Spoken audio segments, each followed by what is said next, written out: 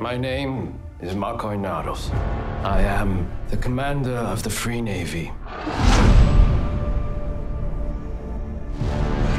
With the opening of the alien gates, we are at a crossroads. No longer will Belters be persecuted. With this attack, we will show our oppressors a strength they never thought possible. The future of the Belt has begun.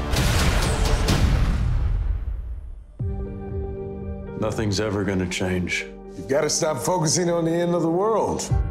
You've got a ship of your own, a good crew, someone who loves you and you love. You're not responsible for the world. Why are you going back to Earth? I have personal business in Baltimore. This Clay Ashford's ship. I never thought I'd actually find it. We have an OPA informant. This is your son. I chartered a freighter bound for Palace. I have to go find Philip. I was always waiting for you to turn up. This world is messed up. Float to the top or sink to the bottom. Everything in the middle is a churn. I have information that Inaros intends to attack civilian targets.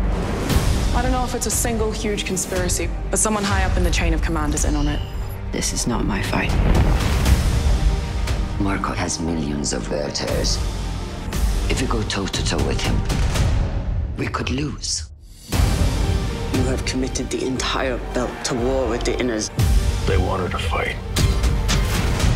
We'll give them one. It's time to take the Rossi out for a hunt. Do your stuff, fly boy. Marco's gonna accomplish what a century of leaders have promised. He's gonna unite 100 separate factions into one nation. It's time to let the system know who we are.